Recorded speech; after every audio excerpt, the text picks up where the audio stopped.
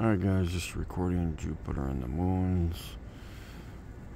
FE Nation can compare this with his P900 footage. And you can tell that they are coming to a point, and right in the light of Jupiter is the other moon there. But yeah, once the nights become more clear, seeing that there is absolutely no clouds in the sky right now does not mean it's 100% visibly clear to record the stars, because there is moisture in the air still, folks. I'll just do some adjustments here. So again, we will be getting more clear stars as the weeks and next couple of months. It may not be till November, but next week is supposed to be clear all week here. So with probably some minor adjustments as the days go on, but hopefully it stays clear all week.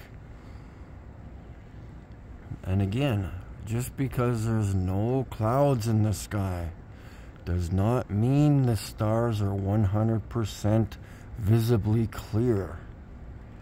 Please repeat after me. If the sky is 100% no clouds, that means still does not make the stars 100% visible, unless you can see the Small Dipper.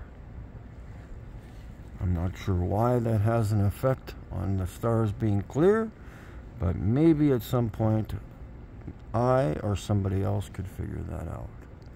Maybe it's moisture, maybe it's pressure, who knows.